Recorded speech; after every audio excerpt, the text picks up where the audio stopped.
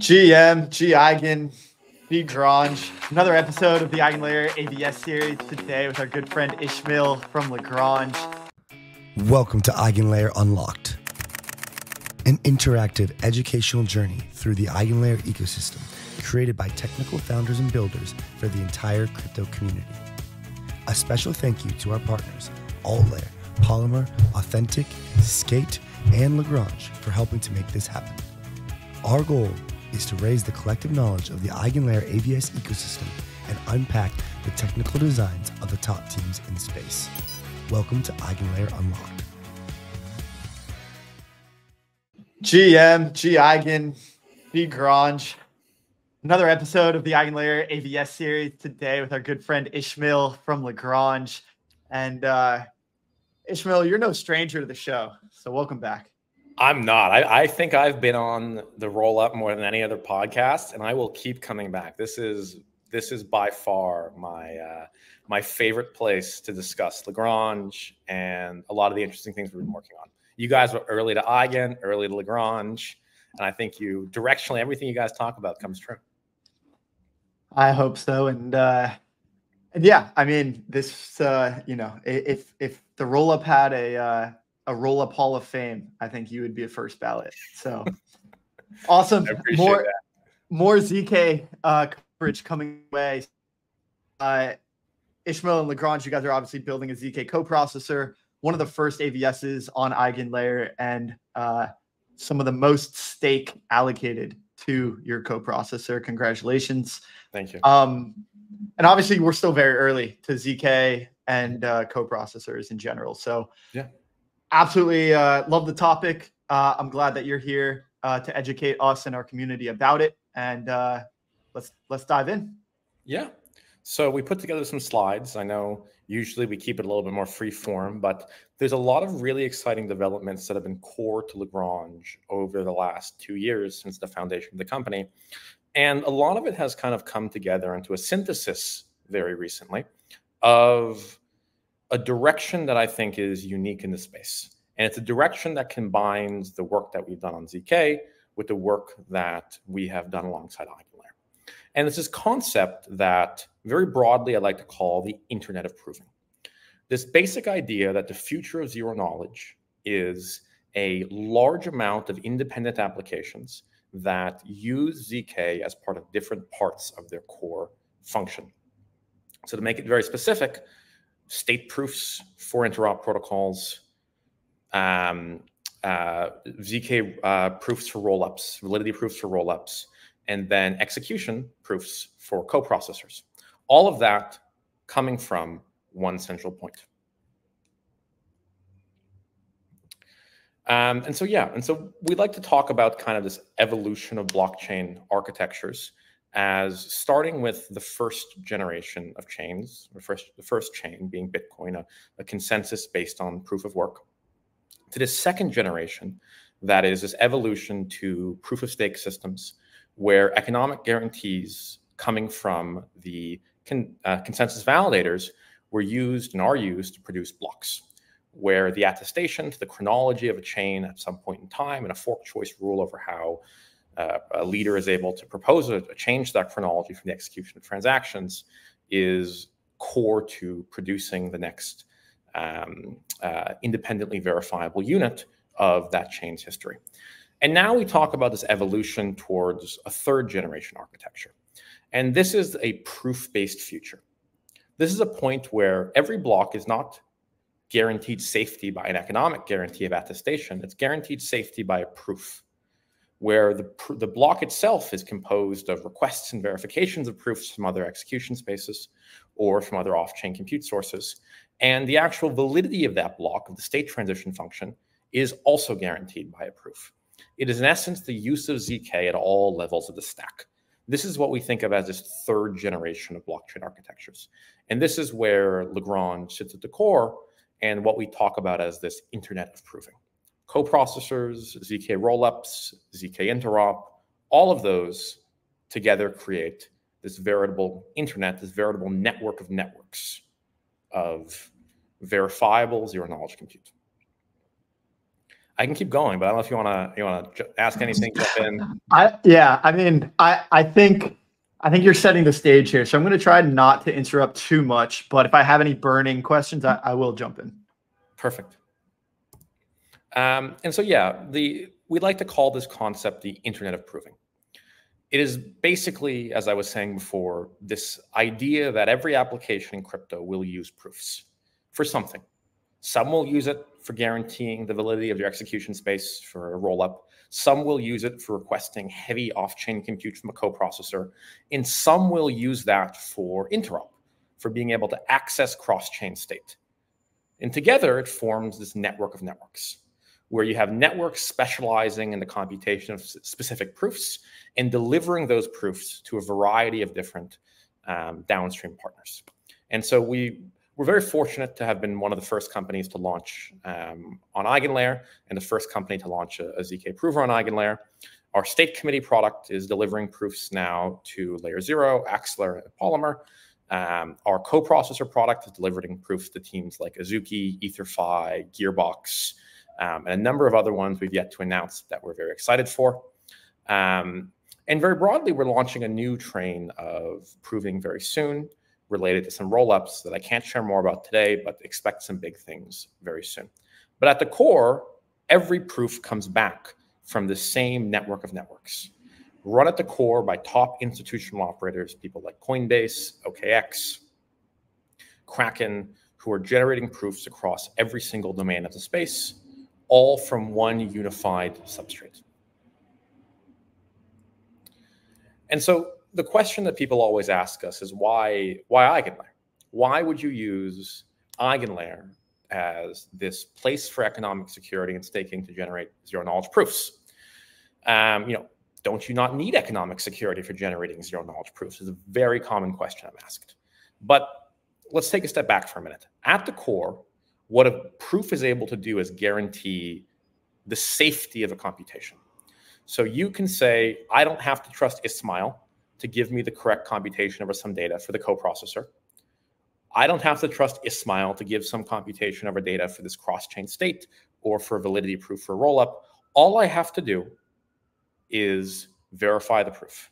But what you still have to trust, even with the proof, is that I'll actually give you the proof. The liveness of the delivery of that proof is not guaranteed.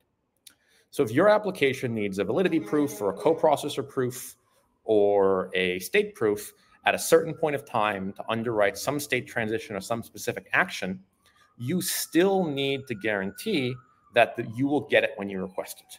And that's this concept of liveness within blockchains, within prover networks, within zero-knowledge systems more broadly. The way we guarantee that is through stake. And the way we get that stake with the lowest cost of capital and the most favorable cost structure in crypto is through restaking. Very complex prover needs can be met very succinctly and very simply by using the core Lagrange prover network, prover market, which is in effect just a network of more networks. It's the Internet of Proving. And so to make this very concrete, how does this work? Well, at a very high level, when you want a proof, you request it from what we call a gateway. A gateway is able to manage the relationship between a proof requester and a pool of provers who will compute those proofs based on demand. That gateway announces a new prover task or a group of prover tasks to all provers who have subscribed to generating a certain topic of proofs. And those provers bid on the ability to generate those proofs. This is through a novel paper called Double Auctions for Dynamic Resource Allocation that our team has come up with. That is, to our knowledge and to our belief, the first and the only incentive-compatible structure for pricing of proofs in a heterogeneous resource market within a prover network. If the operator generates the proof on time, within a given time slot, they receive their proof payment, they receive a fee for generating that proof. And if they fail to generate the proof, they receive a penalty. You can think of this very much like a block validation, right? You're an Ethereum validator, you have a slot under which you can execute an attestation or propose a block. And if you don't meet your requirements, you face an economic penalty. Except what we're talking about here is not a signature or validation action, we're talking about the generation of proof. This is why I call this the evolution of blockchain architectures, moving from an entirely cryptoeconomic system to a proof-based future where cryptoeconomic guarantees on EigenLayer are used for liveness. And so I mentioned this idea of our double auction design, but what we haven't talked about is why this matters. Why does it matter to have an incentive-compatible auction design to match buyers and sellers? And why would a user care, right? Why would anyone care about any of this stuff beyond an interesting paper? And the reason is because incentives and efficient pricing are core to making sure you have to pay the least amount possible to be able to get what you want. If the network has collusion, or it doesn't have group strategy proofness, which is the academic term for that, then it means that the amount you pay could be proportionally much higher. There could be rent seeking done by provers. If the network isn't able to guarantee efficient pricing or welfare maximization, another of the properties that we discuss in detail and depth in the paper, then there's no guarantee that you get to pay the lowest possible fee, or that across the whole network, proofs will be delivered in a way that maximizes everyone's ability to get what they need from this network. And so by solving for these core properties, buyers have the best experience possible, as do sellers, which means that everyone we've discussed, from the NFT projects like Azuki, to the DeFi projects like Gearbox, EtherFi, and more, Tokamak, Usual Money, all the way to some of the roll-up partners, all the way to the interop protocols like Polymer, Layer 0, Axler, all can have the best experience possible as buyers of proofs. And many of the provers, the institutional operators who are generating these proofs, can make sure that what they receive for generating them is proportionately higher than anywhere else in the industry. When everyone wins, we believe that networks succeed. And so what I want to end with is just a way for people to get involved. So we're doing a hackathon right now alongside EigenLayer and AltLayer, where we have a bounty for using our ZK coprocessor, which I've discussed briefly before. We also are throwing the inaugural Proof Summit, Lagrange's owned event at DevCon, alongside many of our partners, including Polymer and AltLayer. And we also invite everyone to join our Discord and to follow us on Twitter or X to stay apprised of some updates that are coming very soon. And if you want to run a prover alongside some of the top operators in the space, reach out to our team. We're always looking for new people who can participate as network participants, who can run provers, who can run infrastructure, and who want to generate rewards and fees from doing so. So that's the presentation. And it would be great to move into kind of some dialogue over any type of to dive into. Yeah, absolutely. I mean, I think, frankly, one of the things that I love about the presentation was one of the last things you said, which is that networks succeed when everyone wins. Yeah. I really like that, and I think that is something that Suriram and EigenLayer have alluded to over the course of their development, which is that these infinite games and these positive sum games are, there's kind of like levels to it. You have zero sum, then you have positive sum, and then you have infinite sum. And so EigenLayer becomes sort of this network of infinite sum games, Lagrange being one of those. And so diving, a little bit deeper into Lagrange and its network here, I think maybe it's a little bit, it's pretty straightforward, but who are the supply and demand side of Lagrange's network? And then, you mentioned that a big part of this is incentive compatibility between the two. Yeah. And so, I think at a surface level, it's not as simple as just like an order book, right? Of people bidding on proofs. So could you just expand a little bit upon the economics that you guys have come up with, and maybe the secret sauces in these double auctions? But could you just unpack that a little bit more and help me and our audience understand the incentive compatibility between the supply and demand side of Lagrange's network? Yeah. So very broadly speaking, we define a set of properties under which we believe a network to be incentive compatible. This is very similar to what Ethereum did with defining the properties in Tim Roughgarden's paper related to Ethereum's transaction fee mechanism. And the properties that we define are truthfulness, group strategy proofness, welfare maximization, budget balanced, and computationally efficient.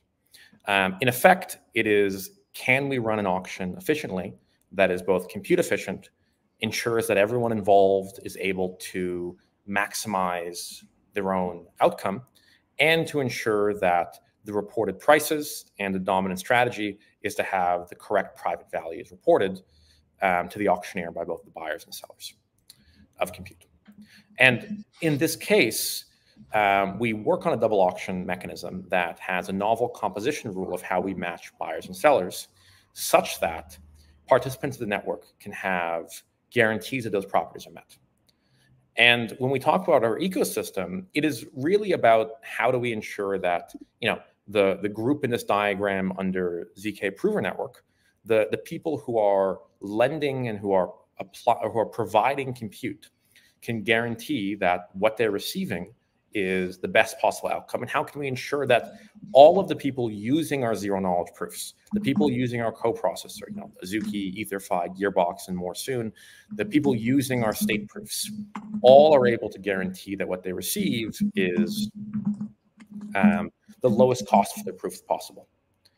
And that's the core of where our network prioritizes this incentive compatibility. And then, very broadly speaking, the kind of the concept that we kind of talk about with this is kind of the ELI5 idea of the Internet of Proving. The idea being that you have this universal substrate under which you want to derive proofs from. You want to be able to request some type of proof or some type of verifiable information from somewhere within a network, whether that be information on computation, information on state, information over state transition, information over some execution. And you want what's returned back not to be that information, but to be that information in addition to a proof. Awesome. Okay. And so drilling a little bit deeper into the economics here, like you have the ZK Prover Network, and these are the entities that are supplying the proofs, and there are computational resources that are required to generate a proof. Yeah. And Coinbase, OKX, Kraken, these tier 1 partners are they have a cost to generate this proof. And so let's say let's call that like the cost of the task, right? And then on the other side, call it the demand side, you have coprocessors and those who are consuming these state proofs, the layer zeros and the usual monies and the EtherFis of the world, and those guys are buying the proofs. Now, the entities that are buying the proof are paying for the cost to the ZK Prover Network, and then some, right? And then there's a delta, and Lagrange may be capturing that delta, but then at least a portion of that is going to stakers in the form of APY. And so maybe you could talk a bit about Lagrange's fee mechanism, how stakers in Lagrange's AVS ultimately end up earning this APY. That's a phenomenal question. I think very broadly, every AVS blockchain network has two costs. The first being a capital cost, the expectation of yield on capital that's provided and the opportunity cost that exists on that capital through other sources. And then it has an operational cost. How much does it cost to run this infrastructure? And with POS chains, usually the capital cost is the most expensive component. The amount you have to pay for a Tendermint chain, for instance, the validator sets, is typically 25, 15, 35%. It can vary substantially, but it's usually in the double digits. And you can look at staking rewards to see what most POS chains are paying. Now, if you look at the operational cost of those chains, it's pretty low. The amount it costs to run a validator is proportionally much lower than the amount that the chain has to pay to offset the opportunity cost in the capital. ZK is almost a diametrically opposite design. A prover network has very high operational cost. The amount of hardware that's required, the complexity of running that hardware are much higher. That said, because stake is only being used to guarantee liveness, the amount that's being paid to stakers can be much lower because the stake is not risked to the same extent it is in a POS chain. And so the way the network works is that, to your point earlier, a user requests a proof from the coprocessor, from the state committees, or from one of the other things we're announcing soon. And from there, you're able to, from there, like that face, from there, you're able to pay a fee to the network to receive that proof. And that's generally through a contract that emits an event or through just a direct request from one of the gateways. When that proof is generated and delivered back, the prover is remunerated for that. And the amount the prover receives is proportionate to what they bid. So the profit margin on a prover depends on what they run, what hardware they run. And this is why over time, these market-based designs converge back to having substantially lower cost than oftentimes just a SaaS or a cloud-based proving service. Because the incentive is on every operator to optimize their costs. Where if you can underbid everyone else by 1 cent and still maintain a profit margin of 50%, that's a very great economic incentive for you to be in, an economic position for you to be in. There's an incentive to optimize provers by someone besides the core team in order to be able to increase the profit margin on generating these. And if we talk about the size of the proving market right now, it's about 150 million from our assessment annually. If we look at rollups, coprocessors, state proofs, in terms of the amount being spent generally on cloud now and compute costs. And there's a very large pie available for anyone who can take existing implementations of a lot of these provers, optimize them, and increase their profit margin. And a market and an auction that assigns work based on bids is the best way to allow people to capture that value and to create positive externalities over cheaper cost and better performance, resulting in material revenue, material profit for operators. Awesome. Okay. Yeah, I mean that makes sense, and just kind of like I guess briefly kind of characterize this, like this is a stark transition from that of like a proof of stake or tenement chain, which has relatively low operational costs just to run a few validators, but a very high capital cost, and in the range of 10 to 15% paying for that economic security. Whereas an AVS, and particularly a ZK AVS, has a very low capital cost, due to restaking, but a very high operational cost per task for each of these proofs that are getting generated. Now, one of the actually quick tangent, which is that a while ago we were doing one of these episodes, and it was everything moves so fast in this industry, and so at the time I think you guys were working on your prover, and there was another entity that had undergone some sort of transition. They were doing a prover, but then they ended up going more into the prover network realm. And at the time, you had told me you guys are focused on the real ZK, right? Which is those who are building the provers, the ones that right, and maybe going into prover network was almost like an easy way out. Is there new evidence that kind of supports prover networks and like lowering the operational cost dramatically? Or are the prover networks mostly just like generally, how do you reconcile like this, doing a prover network versus being one of those entities that is helping to generate those proofs via either a ZK VM or a circuit? Yeah, this is a great comment. So very broadly, Lagrange builds a coprocessor. We build a prover that we use to verify arbitrary SQL computation over blockchain data. That's kind of the core function of our coprocessor. You can write any type of SQL statement that you'd want to run. We can parse that SQL statement into what's called an abstract syntax tree, and we can prove that computation over data. And so that is one of the core things that's deployed on top of our network. The second core thing that's deployed is our state committees. And state committees are state proofs for rollups, state proofs generated from optimistic rollups. They're like a fast pre-confirmation design in essence that we distribute through a lot of our cross-chain partners. And so both of those are kind of core products that we build. And so the imperative on those two core products is to have a network that underpins them that can guarantee liveness on delivering those, right? So, Azuki uses our prover, EtherFi uses our prover, Gearbox uses our prover, and a number of other DeFi protocols will now soon use our prover. Just as Axelar, Polymer, Layer 0 use state proofs for DVN in Layer 0, we have an integration with Polymer and Axelar. We're part of we're going to be soon part of their cross-chain amplifier protocol.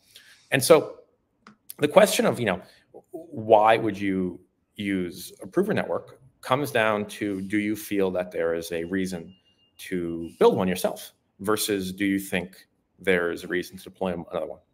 And so we have a very bespoke architecture that we have been working with some of our very close partners on that we think has very accretive economics overall for their design. And so as we've increased building our own product along the lines of our ZK coprocessor and our state committees, there are certain things that our team has built that are actually very extensible for other teams. So, building a production grade decentralized auction for resource allocation in a dynamically and horizontally scalable network is complex. And we've found that, while it is not complex to just spin up a couple AWS instances and call yourself a prover network, it is very complex if you want incentive compatibility, resource pricing, and a very robust and dynamic set of institutional operators. Maintaining that operator base, ensuring that they have the right upgrade paths, ensuring they have the right binaries they're running, ensuring they're participating properly. All of that stuff is a very large overhead. And so there's some teams that we've spent time with who have started to feel that being able to move some of that onto a network that's already generating proofs in production for a variety of other applications is beneficial for them. But broadly speaking, I'm actually kind of bearish on these general concepts of prover networks, because I don't think you really need a company that just builds a network if that network is not fundamentally differentiated in what they can offer to you. And if the economics of that network aren't beneficial to you. So to make that very concrete, let's say there's the Robbie prover network, and it has Robbie token, and let's say I have a proving demand of about $10 million a year for let's say a couple of my products. Would I route all $10 million of my fees per year to Robbie's network and Robbie's token? Likely not. It just doesn't make sense. But if someone came to me and they said, hey, Ismael, we'll build the whole prover network for you, we'll build the auction for you, and we want nothing. Would I do it? Yeah, obviously. I'd save a lot of money. So there's something in the middle between the network takes nothing and the current design of these networks, which is these giant monolithic, basically POS chains with some provers plugged into them that try to take everything, right? The left side has gotten no PMF. And the right side means there's a very high overhead for everyone to build things, right? It means that when Lagrange said in May or April, hey, we want to be able to have a network to deliver our proofs to our customers so they can trust that they get there on time, so they can trust there's liveness. There's no option but to build it ourselves. Either we lose all of our revenue or build it ourselves. I think that architectures like what we have, and we'll have a lot more public on docs very soon, they find a middle ground. They let teams maintain sovereignty and agency over what they're doing, the same way that we maintain sovereignty and agency over our proofs within our network. But they do so in a way that makes it a actually very reasonable decision to underwrite moving your proving onto an external network. And this is why we kind of talk about this internet of proving or this network of networks, because it really isn't you deploying on Lagrange's network. It's you deploying a network that mimics an architecture that Lagrange has, much like a rollup, right? You deploy an optimism rollup, but it's still base, right? You deploy a optimistic rollup, but it might be on the Arbitrum stack. You can deploy what we call a supernet that benefits from all of the things that we've talked about as a production grade infrastructure to run your prover on, that exists within the broader context of our internet of proving, our network of networks. Okay. I do want to hear more about supernets, so stay tuned. But I want to make a quick analogy, and I think I am at risk of oversimplifying it. But you know, one of the things about just to draw a parallel here to the interop space, you know, on the other side of the ZK interop is kind of like the intent-based interop, and so Across is one of those projects that has done quite well, and like, you know, pretty accepted into the bridge landscape. And one criticism of their technology has been that, you know, they run their own solver, right? And so basically, you know, they have their solver, and they say that it's a solver network, but really, like, most of it just goes through their one solver, right? And it's not like you don't have a very like robust decentralized network of solvers. And so when we're looking at the ZK prover network, is it akin to, like, Lagrange has deployed its prover? Is that, and then it's one of the provers amongst the ZK prover network? Is that akin to, like, Across has deployed their solver and it's one of the solvers amongst that solver network? But, you know, granted, these two networks have different levels of decentralization to it. I think the best way to think of it is like as an app chain or a rollup. That's the analogy I think makes the most sense.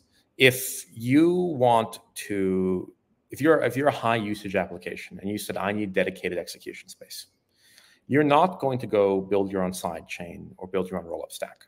It just isn't reasonable, right? If you want a ZK rollup, you would contact a RAS provider, or you would contact ZK Sync or Polygon or Linea or Scroll or even Starkware. And you would say, I have this thing that I want to deploy on a chain in your network, and I want to be able to deploy my own execution space with my own token, with my own economics, with my own design, but I want it to be on your stack and part of your broader Elastic chain or EigenLayer or super chain or you know, the Orbit L3s. You effectively want economic sovereignty while simultaneously wanting the ability to build on an existing stack.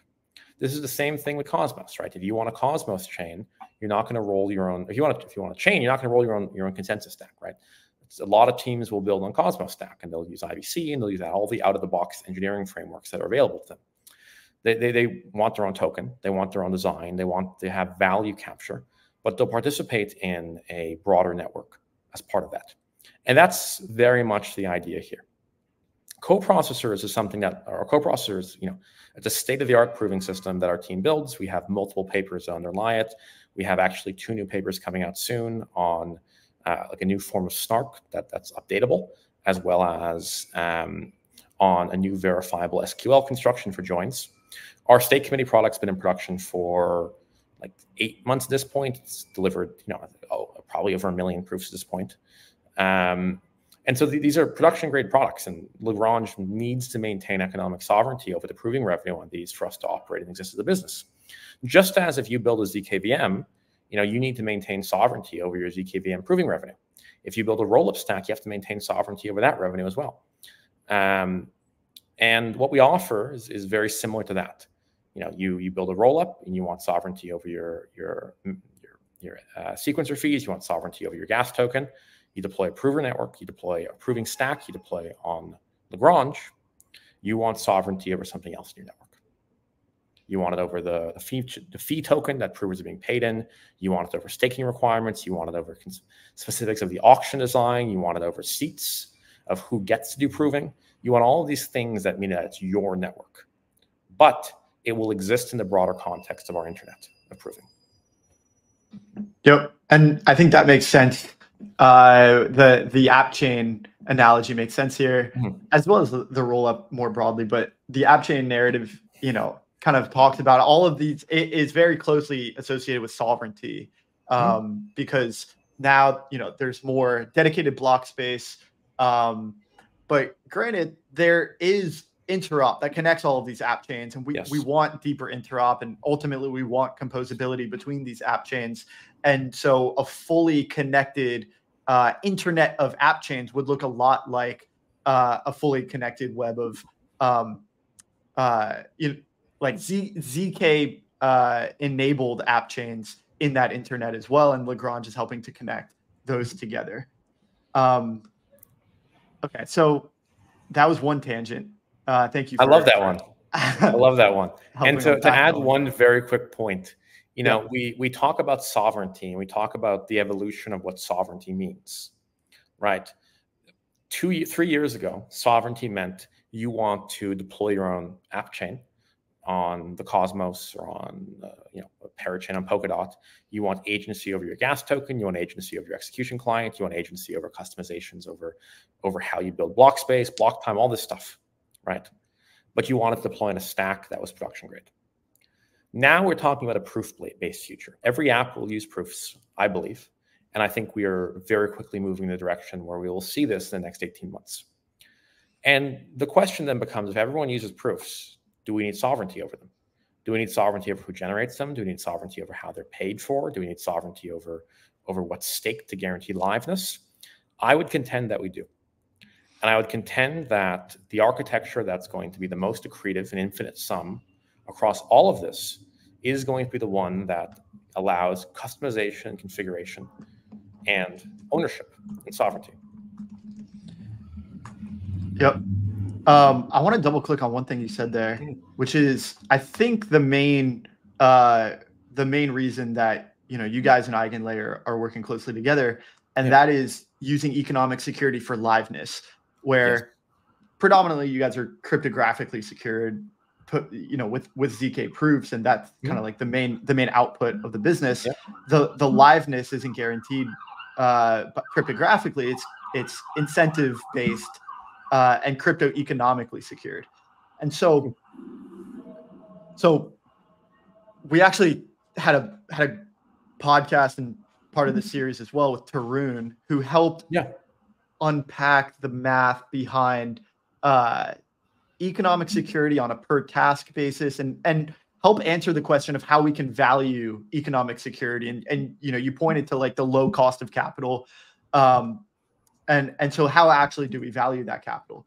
And one of the things that fell out of that conversation was an adaptation that EigenLayer made in their security model, where it used to be totally pooled. Everything, was pooled together. And then you could kind of have, let's say I had 100 ETH that I was staking, and I could use that 100 ETH to stake in AVS A and AVS B, could both use that economic security, my 100 ETH. But in reality, there was some issues, because if AVS A slashes me, that could have an impact on AVS B. Now, that led to what Tarun was calling a unique stake, almost like a reserve ratio for AVSs. Some AVSs may need a high reserve ratio of stake to protect against like a black swan event. Yes. Now, I'm starting to maybe answer my own question here, but I think I'm going to phrase this as an assumption, but please correct me if I'm wrong. I would assume that you guys wouldn't need a very high unique stake. You guys could set your reserve ratio that stakers, have to uniquely stake into the Lagrange AVS relatively low, because you're only staking for liveness and not you wouldn't have any significant flashing event that would reduce a staker's stake by a dramatic amount. And the example that Tarun gave was like an oracle would maybe only be able to move the price 50 basis points or 1 to 2%, and so that wouldn't lead to some dramatic staking slashing event, and so they wouldn't need a very high unique stake amount. How does this land in the Lagrange case? Do you guys need a very high unique stake ratio, or can you guys be a little bit more capital efficient and a lower stake ratio in the AVS?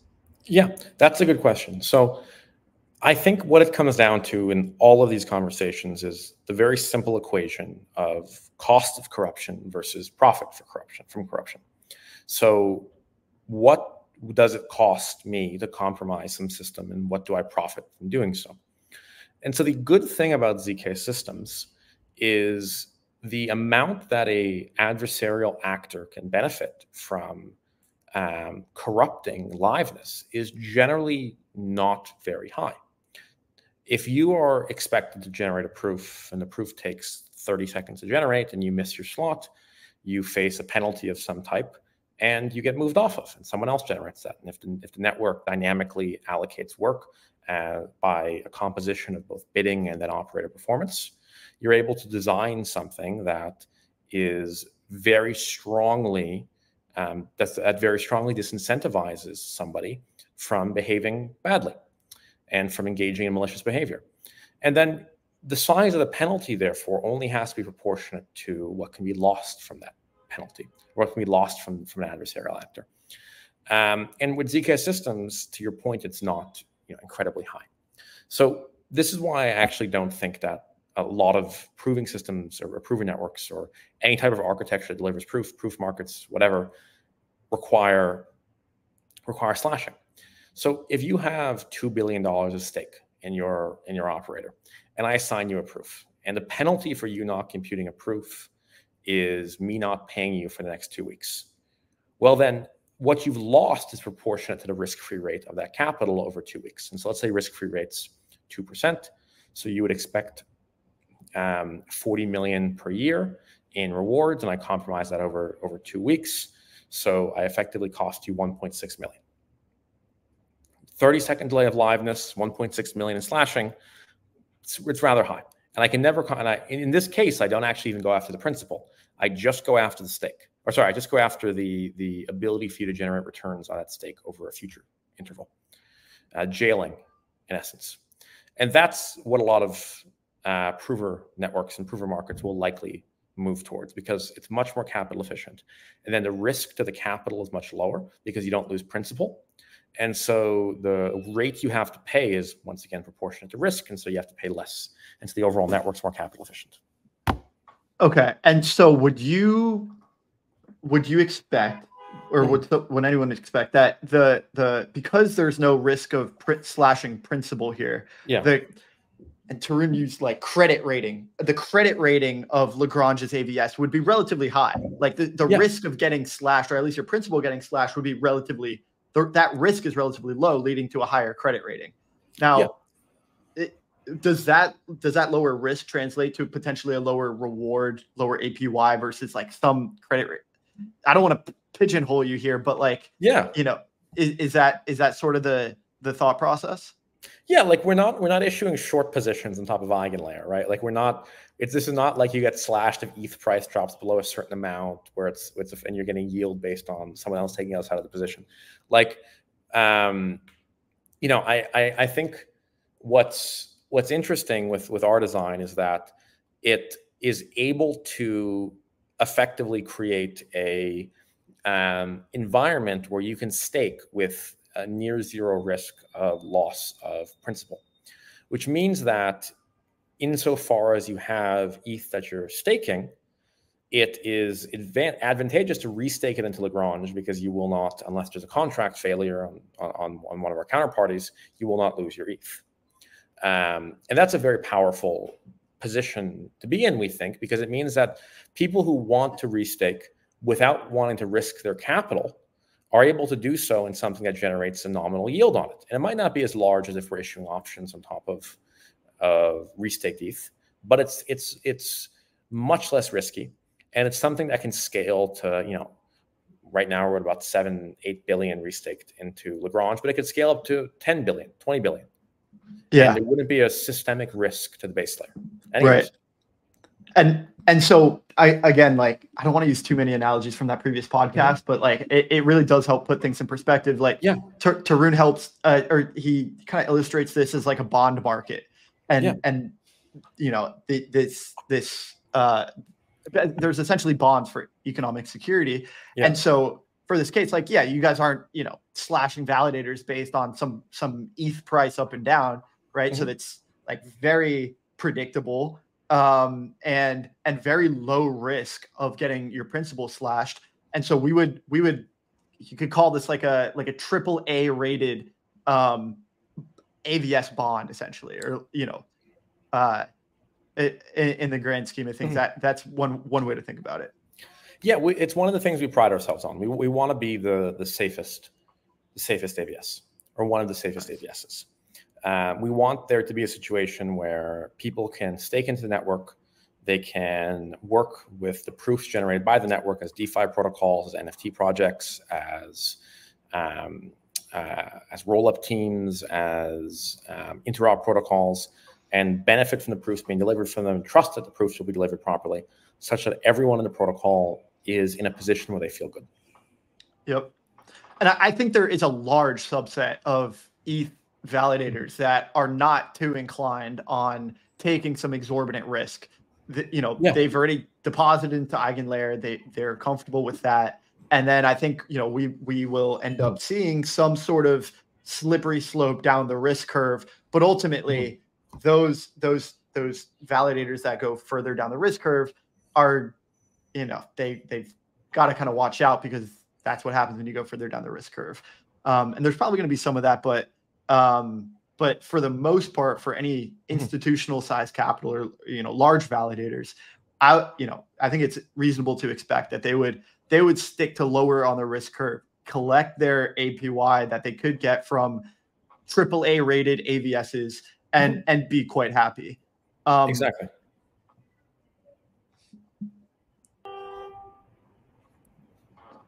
Awesome. So I do think that a large subset of ETH validators are going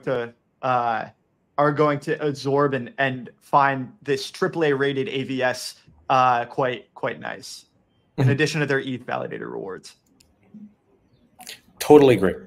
And I would even add that when you have 10 AVSs you can stake into without risking principal, if those AVSs in aggregate pay you 50 bips total, 25 bips total, it's advantageous to do so, especially if you get a receipt token on that you can further compose into DeFi with the same adoption.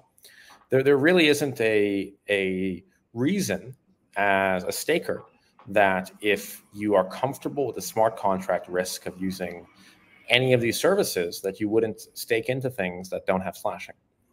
This is why, if we look at LRTs right now, they've delegated into almost every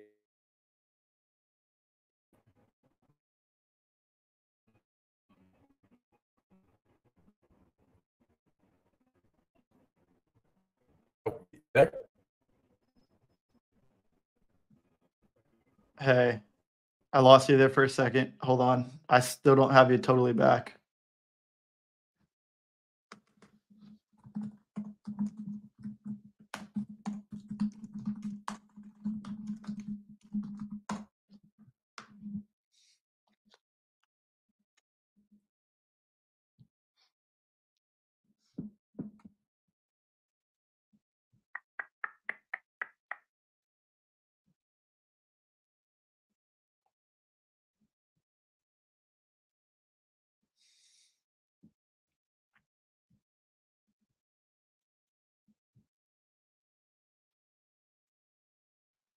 Cool.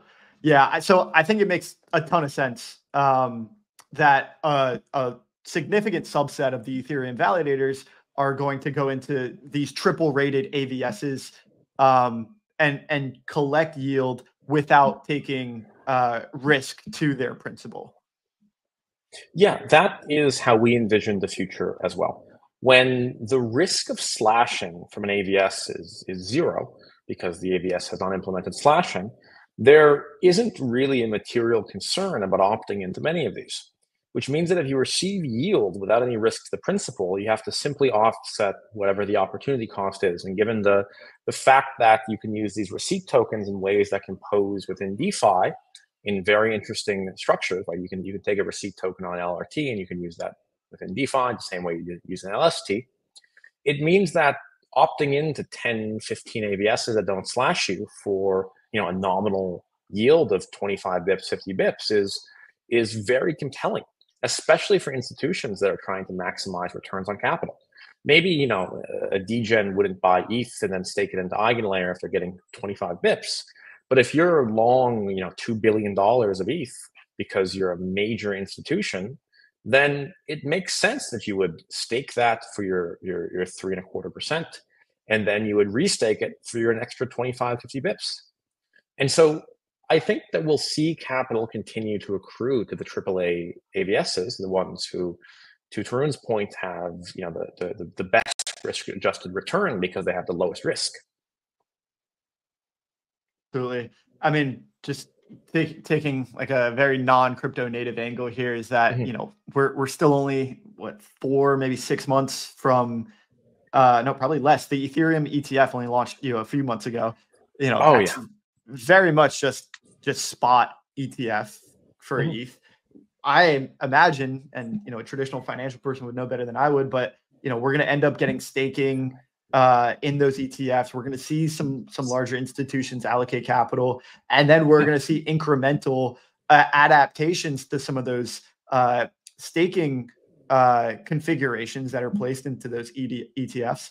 And yeah, maybe there's a basket of AAA rated AVSs, and we can incrementally accrue more risk-adjusted return to these larger institutions that aren't trying to take any risk on their capital, and they're comfortable, with the amount of return that comes from this, and they can just continuously stack these returns without adding any risk to the underlying capital. Exactly. And especially once you've underwritten the smart contract risk that's inherent to every ecosystem, for the first AVS you support, it becomes very easy to support the marginal AVS that is based on the same smart contracts. It doesn't, in fact, add any exogenous conditions or an exogenous contract for slashing. And you get very strong properties like Sybil resistance from having stake-based weighting of how actors are allowed to join the network, right? Where if you're only allowed to compute proofs up to a certain amount, given the amount of stake you have, if you're only allowed to participate if you meet a certain threshold, irrespective if you have slashing, you have very strong properties of that guarantee liveness and guarantee, in essence, some aspects of safety by using economic security that isn't slashable. Yeah, and what you're alluding to is I think that unlocks potentially new use cases that haven't even been thought about yet. Oh, it does. It does. Yeah. Awesome. Very exciting times. Imagination always goes wild during these conversations with you, Ismael. I always appreciate you coming on the show. Love being on it. I appreciate you guys having me, and I'm glad you're not tired of me already. We're just getting started. CK is still so early, and yeah, you always bring a very interesting and informative perspective. So thank you as always. Thank you. I really appreciate that.